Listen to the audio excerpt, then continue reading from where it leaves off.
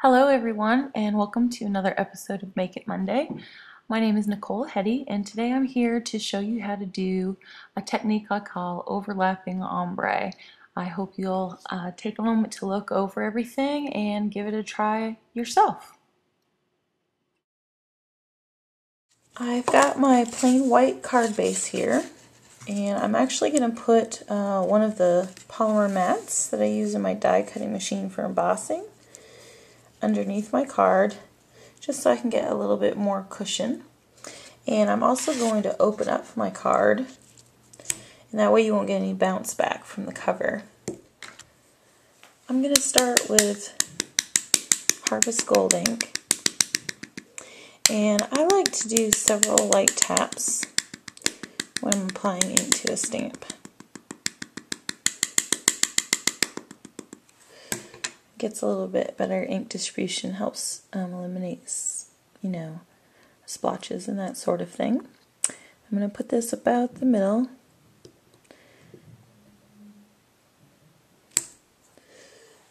And there's the happy. Now I'm going to move on to Summer Sunrise. Now the important thing about doing this overlapping ombre is to have the same overlap point for each addition to your stack. So I'm going to line up the serifs of the bottom of this H and the top of this H and get the point of the A right in there, like that. And you can see right there where they're overlapping. I'm going to do the same thing again, only this time with Orange Zest.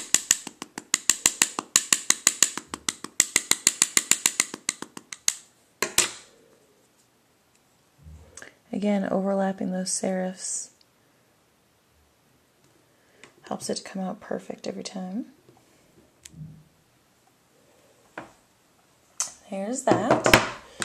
And I'm going to go back in with Terracotta Tile and this birthday word from the same set, Stylish Sentiment's Birthday. I'm going to ink that up with Terracotta Tile.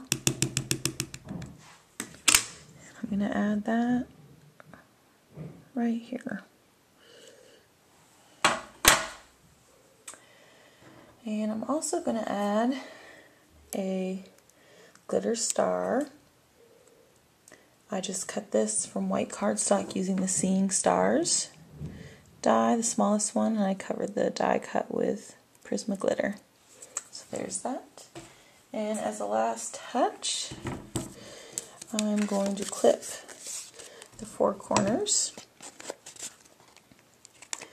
with Corner Chomper from We Are Memory Keepers. It's my favorite. And there's my completed card. My next project, I wanted to show you how you could also use this overlapping ombre technique with some basic shapes or images that are in your collection. I decided to use Tranquility Trilogy. I hadn't pulled this one out for a while, and I thought it'd be a really have a really good application to this technique. So I'm going to start with Sweet Blush, and I'm going to ink this up.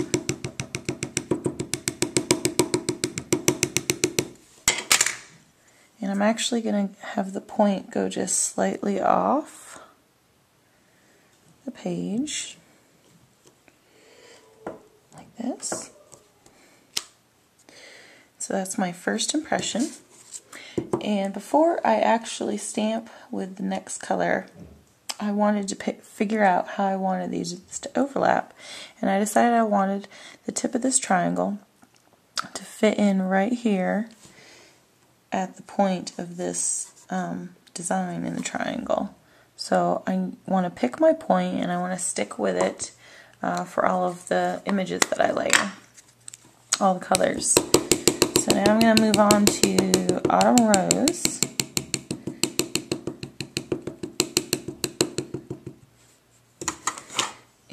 going to overlap it just like we just talked about and impress. So there's that. I'm going to move on to Scarlet Jewel.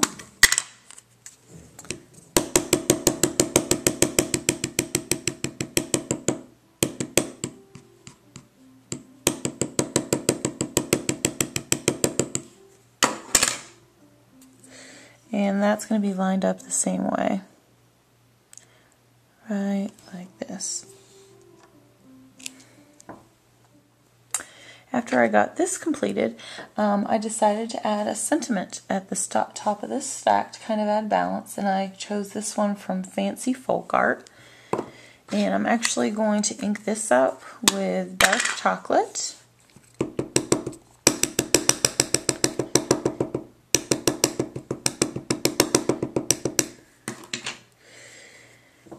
And I kind of like the way the curve of this banner goes with the curve of this top design element. So I'm actually going to stamp this on here. And obviously you can't see the words on that banner all that well. So I am going to take a separate piece of Sweet Blush cardstock and stamp the banner part of the sentiment a second time on here. And I'm actually going to just trim this out with scissors.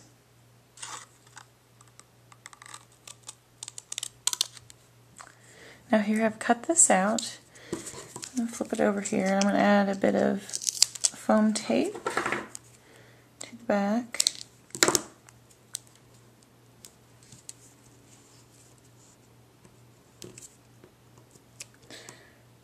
Peel that off, and I'm going to add this right over where I stamped it on the card base. So now I'm going to take my Classic Craft card base, I'm going to adhere this to it.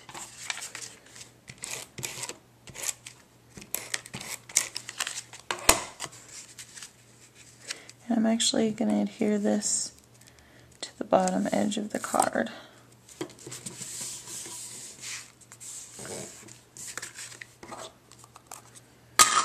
And I'm going to take some fresh snow ink and just swipe it right around the edge of that craft card base.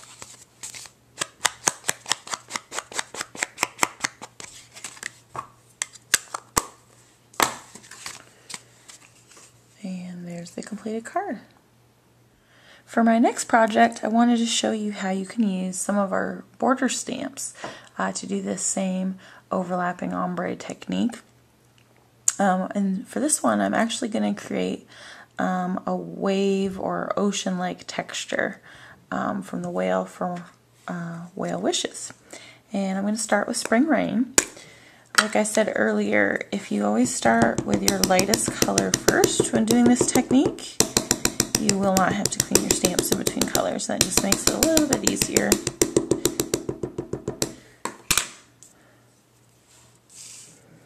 So I'm going to start with the Spring Rain right about here. And that's my first impression. And I'm actually going to go ahead and ink this up with Spring Rain again.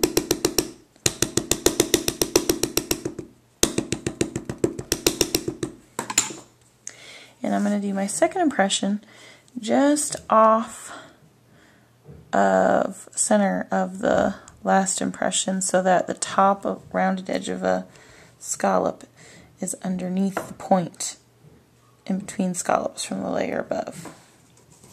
So that's my second layer. Next I'm going to move on to Blueberry Sky. And I'm going to do the same thing.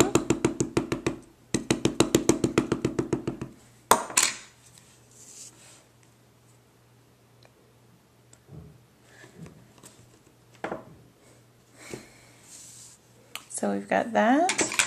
Do Blueberry Sky again.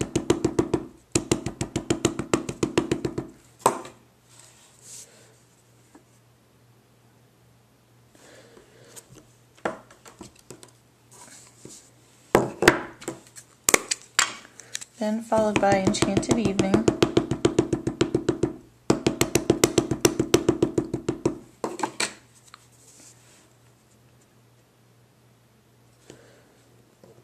And you can kind of see that ombre look building. That always makes this fun to see it coming together.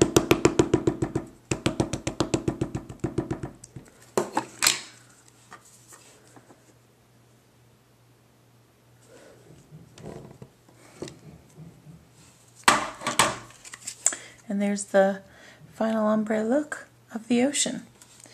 Now I've got this whale here that I die cut from Blueberry Sky cardstock, and I've got the coordinating stamp here from Whale Wishes. I'm going to ink that up with Enchanted Evening ink. And just going to stamp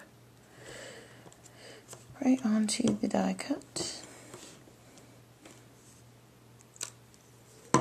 like that. And I will have this ready to adhere after I add the sentiment. Now to add the sentiment, I'm going to first just swipe over this a bit with an embossing buddy. You do this with a dryer sheet, and it just helps to eliminate embossing pattern from sticking where you don't want it to stick. And I've got a Versamark pad, and I've got my sentiment, which is also from Whale Wishes. I'm going to ink that up, and this is going to be added right here in the corner. I'm going to take some scratch paper and white embossing powder. I'm going to just put it over the center, shake off the excess, and go ahead and heat emboss this. Now here is the whale just in here placed with a little foam tape and the sentiment heat embossed. Now I decided I'm going to put this on an Enchanted Evening card base that I've stamped with Polka Dot Basics 2, but I just wanted to add a little detail with some twine and a circle punch that I thought I would show you. What I'm going to do is I'm going to go in about halfway with this, it's a 5/8 inch circle punch from either side, and kind of have those lined up. If you want to, you could measure with a ruler. So there I've got 2 notches cut from the card base. And what I'm going to do now is take some twine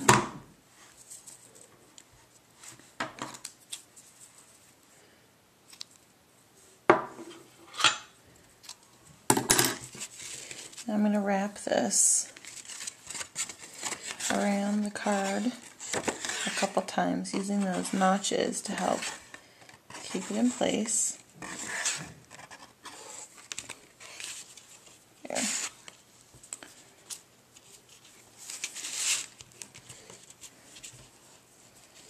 Tie a little tiny bow.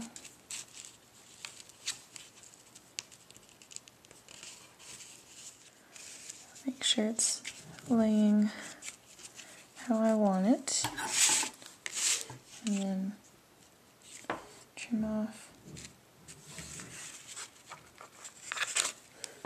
the excess there.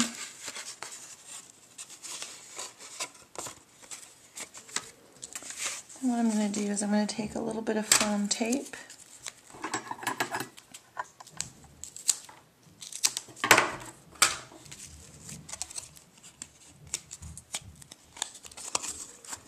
on the back of this,